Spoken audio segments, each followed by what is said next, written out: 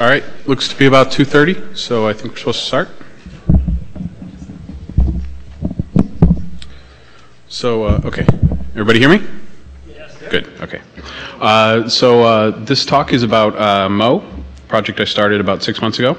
I'm Stevan Little. You're at YAPCNA 2013, in case you weren't sure.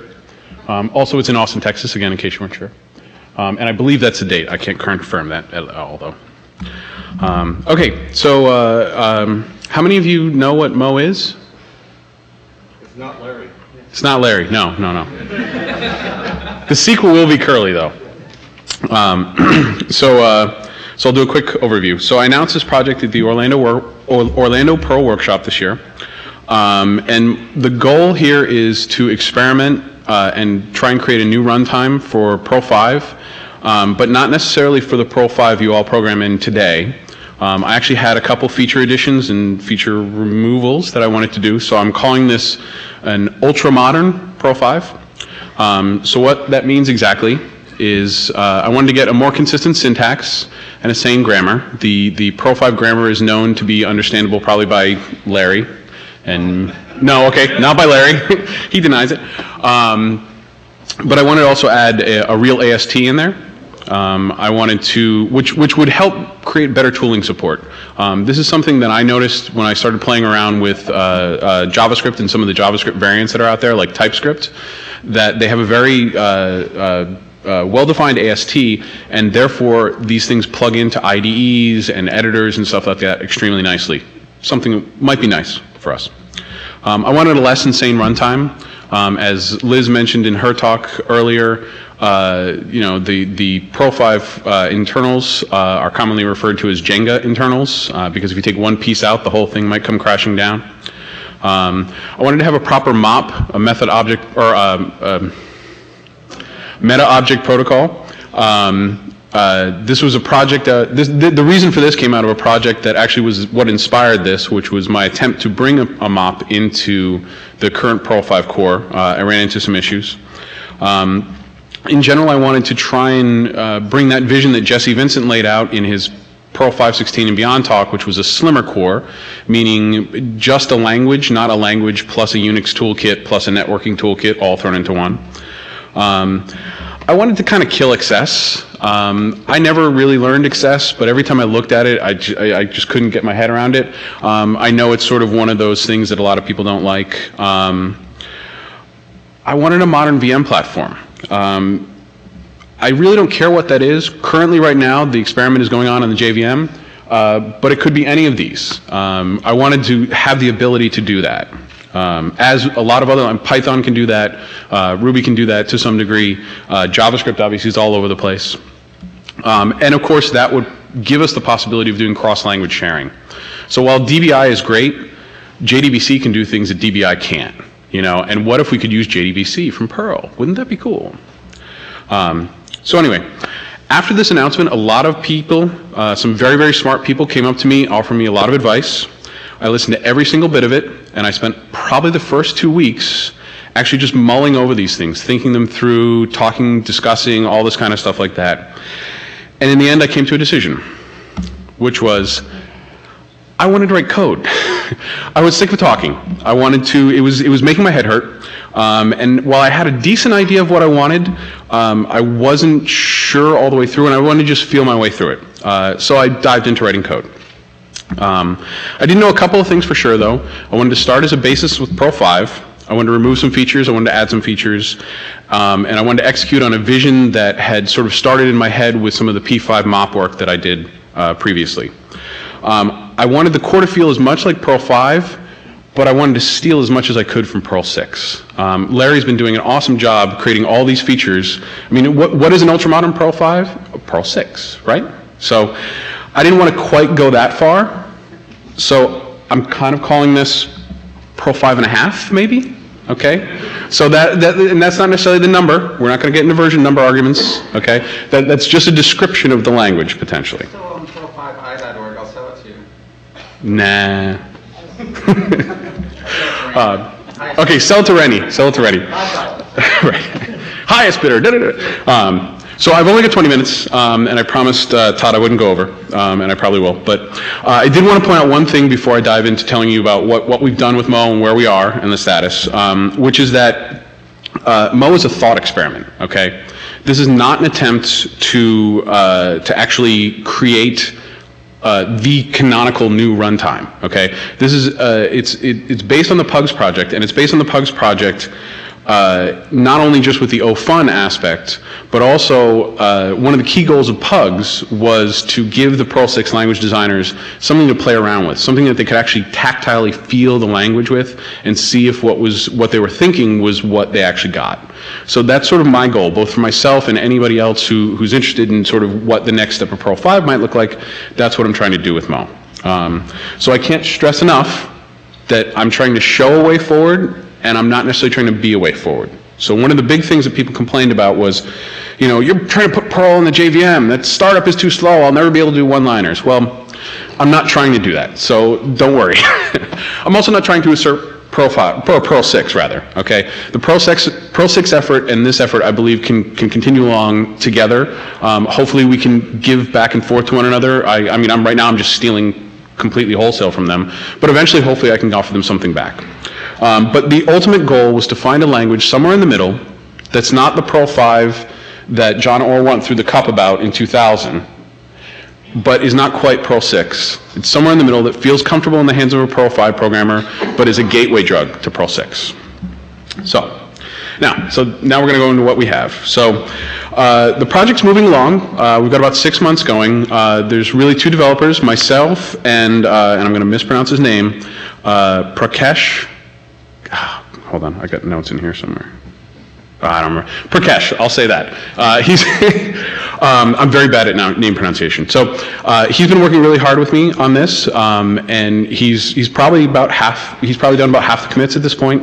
But we're sort of moving forward, and we're just, like I said, we're feeling our way through it. So right now we have your basic literals, double-quoted, single-quoted. We have integers, we have numbers, we have Boolean, proper, true, and a false.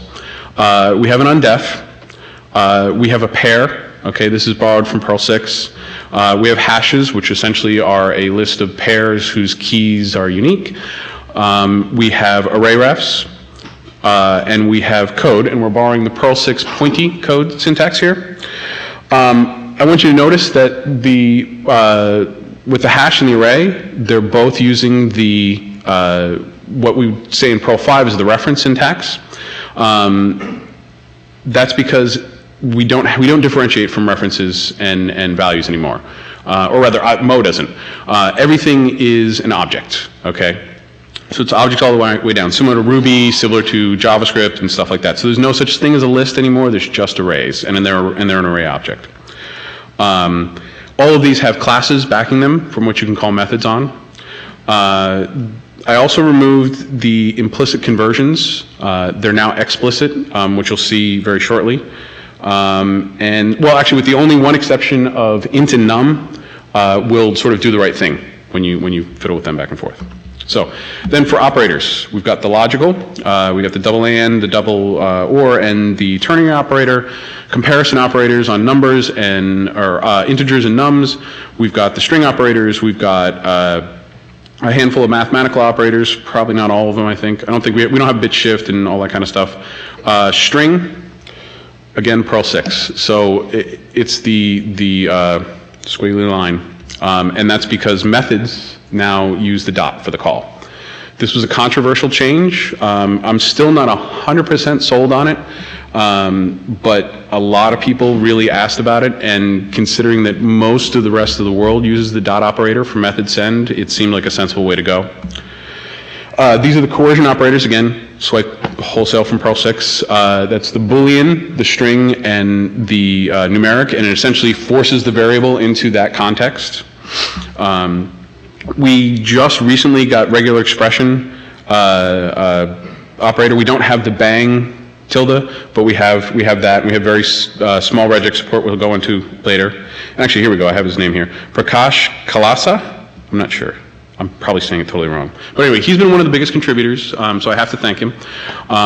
He's actually been doing sort of very interesting things. He's been taking, there was a a course developed at some point where it was 99 problems to solve with Prolog, and then somebody ported that to 99 problems to solve with Scala, and he's now in the process of porting that to 99 problems to solve with Mo. So, and this is actually becoming part of the test suite. So it's kind of interesting because they're very sort of computer sciencey problems, but Mo is, we're basically, he's using that to drive development forward. So it's sort of example-driven development there, in a way. And then lastly, we've got the range operator.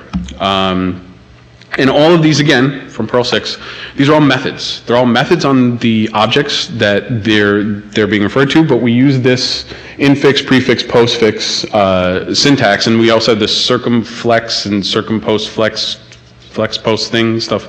All that stuff from Perl 6, again, we're swiping.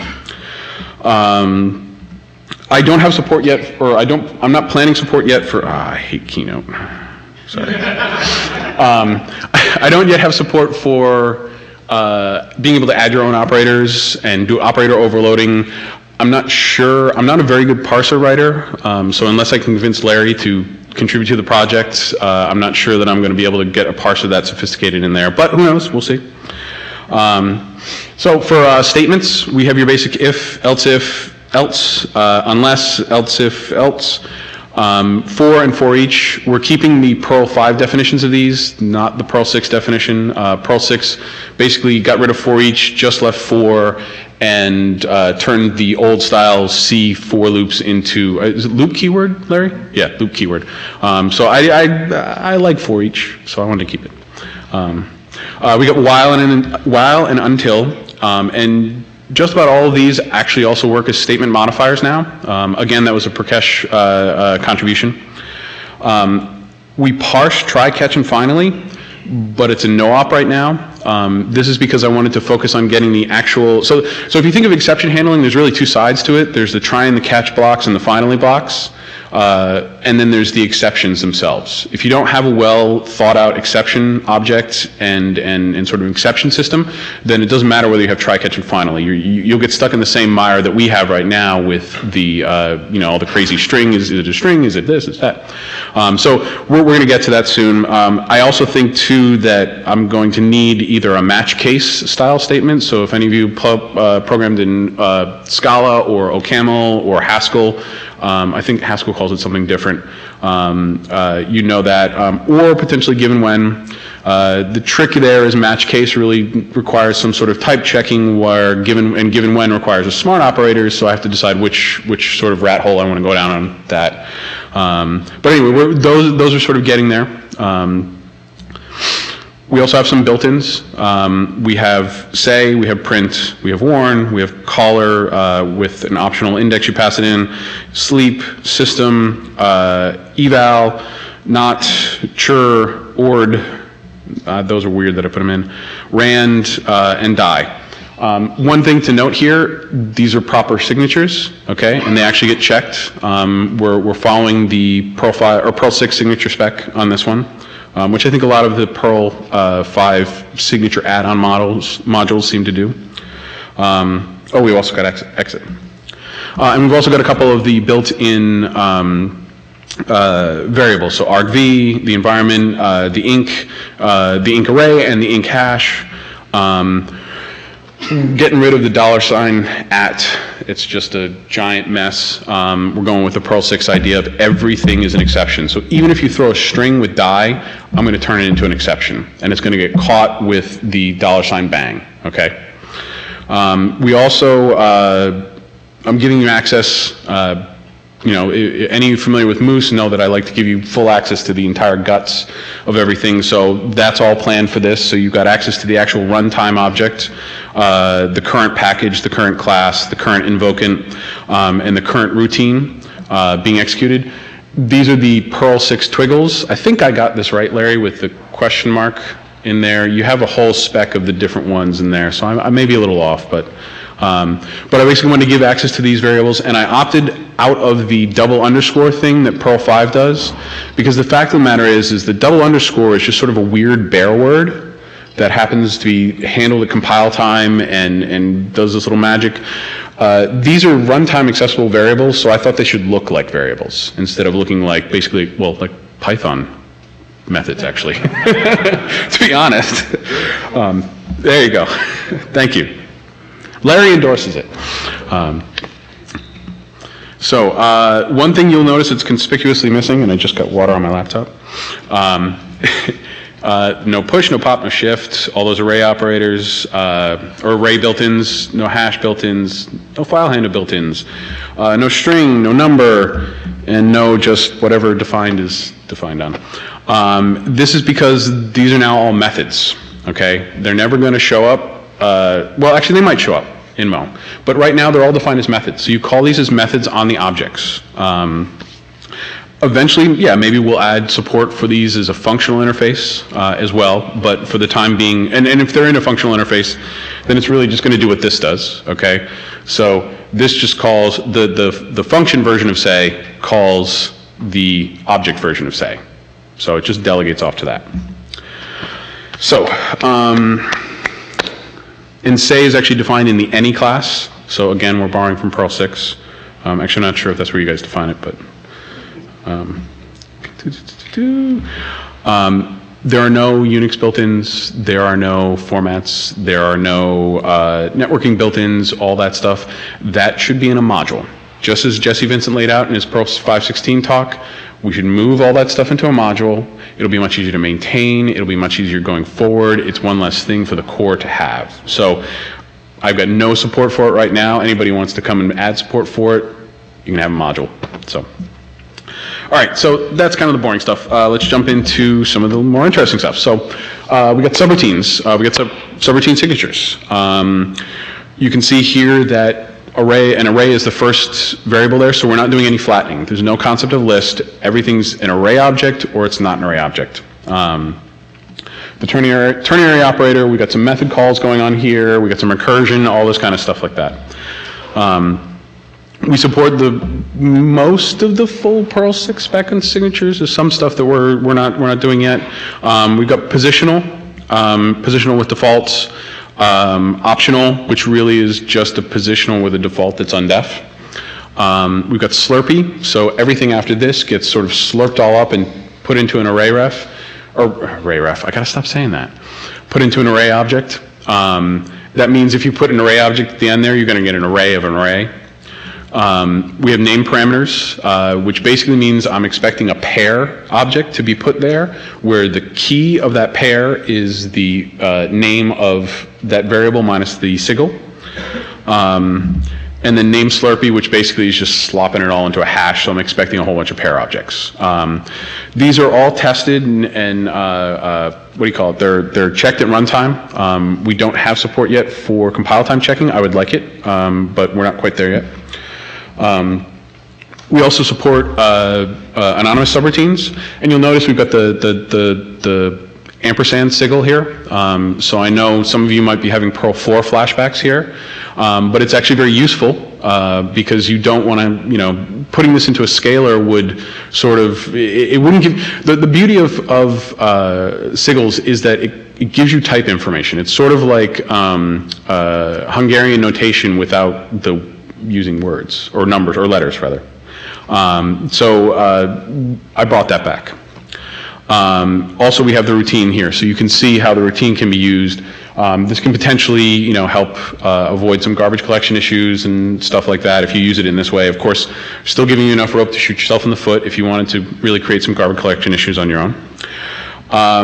One thing that, I'm not sure if Perl 6 does this or not, but this kind of fell out of the air when I was fiddling around with some stuff.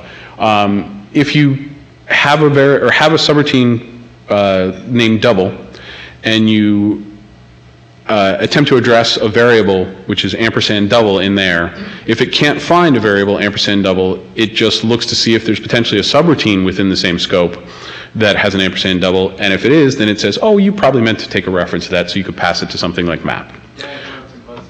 Yeah, okay, yeah. I thought it was, I couldn't find. Not that way. Not that way, okay. Well, you'll have to point out to where that is, because I couldn't find it in the spec. The subroutine is stored in the lexical scope with the ampersand. Okay, same thing. Stored in as ampersand double as a lexicon. Okay, so I'll just wave my hands and say it does work sort of the same kind of, not really. Yeah, okay. The previous slide didn't. I'll talk to you later. Okay, good. Okay, we also have very, very rudimentary support for traits. I pretty much added this only so that I could make my own test more, which I'll show you a little bit later. So here we have is export, which basically obviously means this should get exported from the package if it's used in another context. Speaking of packages, we have packages. So I'm only supporting the block version of packages. Eventually, yes, I'd like to support the colon, the whole file package thing, but block is kind of easy at the moment. We have version numbers and authority that are inlined within the name. Again, Perl 6, we're stealing here. Part of the reason for that is because I'm not sure I really want to support our variables, because that always felt really dirty to me, and I know there's a lot of work to try and get out of some of the bad habits that we all built upon that. I'm not like totally against them, but I don't want to do that stuff myself. So if you want to, patch is welcome. Are you sub-lexically scoped? What do you mean by lexically scoped? Are they our subs or my subs? You can access them outside of the package, so yeah, they're our subs. Yeah, but they're not our variables. So that's. So anyway, you can see that in there, and actually the packages can have obviously subroutines in them. They do have their own lexical environment, so my variables work within it. They do not have they don't have our stuff. They can contain subroutines. They can also contain sub packages, which actually this gets turned into this internally, so that we have that. And you notice that the authority in the version is just on the end one. We don't sort of back that up out of there.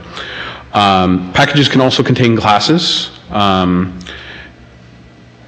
And the packages are no longer classes. There's no linkage between the two. They're two separate things, again, Perl 6. Which brings me to the full object system, which is this. So this right here is the whole reason why I started this project, because I tried to do this in Perl 5 and it didn't work, and I ran into a lot of issues. So the first thing to point about the object system, fully bootstrapped. Class is an instance of class. Class is a subclass of object, and object itself is an instance of class. That's what that diagram is trying to represent. Just know that means it's fully bootstrapped, which means you'll have a full mop. You'll have everything that you have in Moose. This is the same class model that Moose uses as well, with some finer differences. It also means that classes are first class objects. So again, they're not just sort of a random string that you could use as a class, or you could use as a string. You can do whatever you want. You can call methods on it. So we've got a few things like name and version that are supported on there right now. You can also put it into a variable, and you can call new on that. You can also return it from a subroutine, and then you can call new on the return value of that subroutine. Okay, so classes are really first class objects that are in there. We've also got an object hierarchy. Again, a lot of this is from Perl 6. I did strip out some of the stuff that's needed in Perl 6 to support some of the crazier stuff in Perl 6 that I don't plan to support language-wise. I'd be interested, Patrick and Larry, if you go over this and see if I'm completely missing something that I'm going to run into later on. But I've got the basics. Class is a subclass of object. Any is our root object. Like I said, that's where say is defined. That's where defined is defined. We've got an undef object, which is kind of weird. The more I program in functional languages, the more I hate the idea of an undefined context. But scalar, which has the boolean, the string, the int, the num, the exception objects as well, and regex objects, arrays, hashes, pairs, IOs, and code. We don't do any type checking right now. The way this sort of system works is that a type is associated with a variable, but that type is defined by the sigil, or the sigil.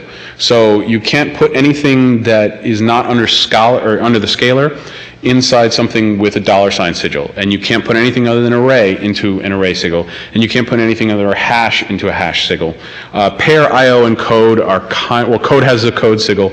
Pair and IO are kind of outliers. I don't want to keep adding sigils, so they'll probably just fall under scalar in some context. But that is type checked. But that object has a pointer to the class that it is an instance of. So eventually we should be able to support a my type variable type situation later on down the road. But right now, no plans for it. So, classes themselves.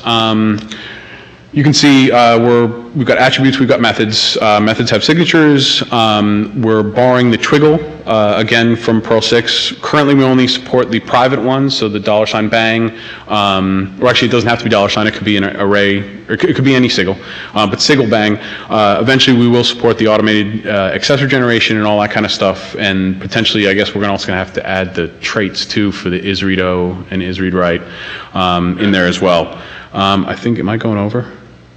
Yeah, I'm going over. Okay, I'm going to go quick. So, all right, there's inheritance. Classes can also be inside packages. You just give the fully qualified name. So again, like subroutines. We've got other stuff. We've got very rudimentary regular expression support. Right now, it's it's delegating to the Java regex engine, which I know is like a sin, but it was the easiest thing to get in there right now. Until we can get some sort of Java Perl compatible regular expression engine going on. But we can call methods on them. We have substitutions as a method. If you're familiar with JavaScript regex stuff, this should look similar.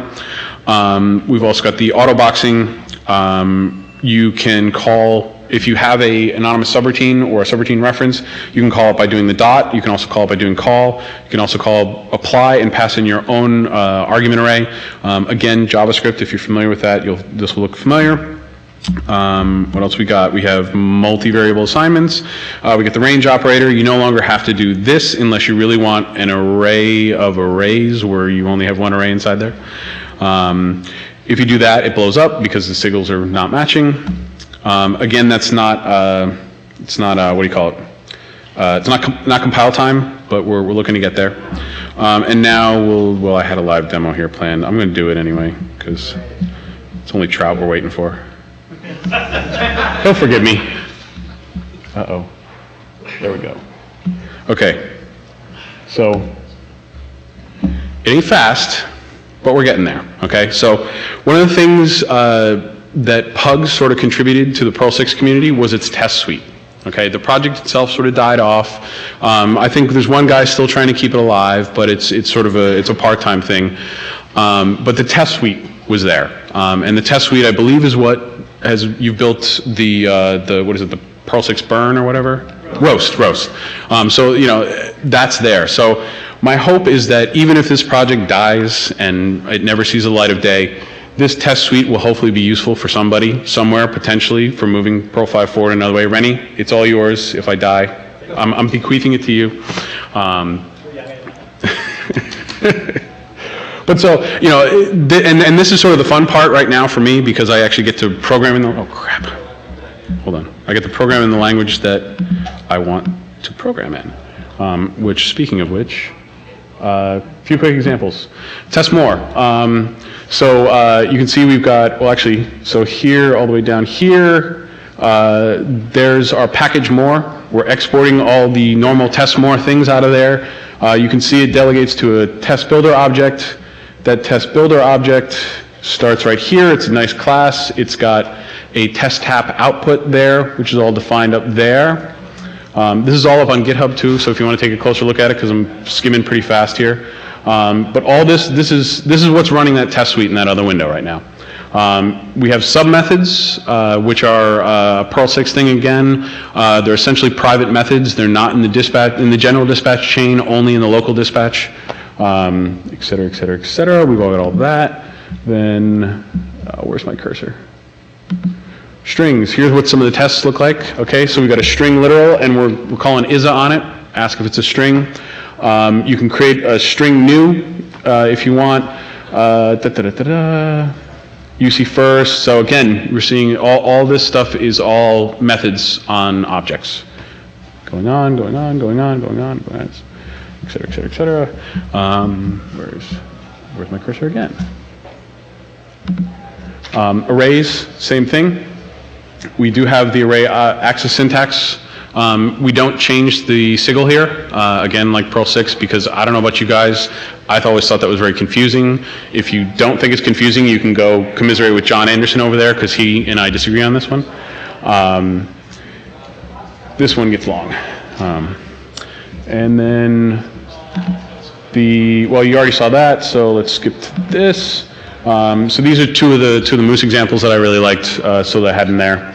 One nice thing here is that attributes are accessible in your subclasses. Not entirely sure whether this is kosher, but I kind of liked it. It was a little bit easier than having to write accessors. And that's about it. So, but hold on. So live demo of Doom. So what's next, and then I'll wrap it up and let Trout have this. The next step I want to do is really expose the mop in the runtime. More tests, test, contributions welcome. Implement roles. We have a single inheritance object model, so roles really need to be there. Get that try catch in the match case or given when or whatever we want on there. And then later on, I actually want to start wrapping the Scala actors. I don't know if any of you are familiar with that. If you're not, I recommend you go read up on them. They're really, really cool. And I want to wrap Java threads just because I probably should, but I'd rather just stick with actors. But anyway, that's it. Questions, and I'll probably have to take them out in the hall because I think it's Trout's turn in like 2 minutes. Assuming he gets here. Okay.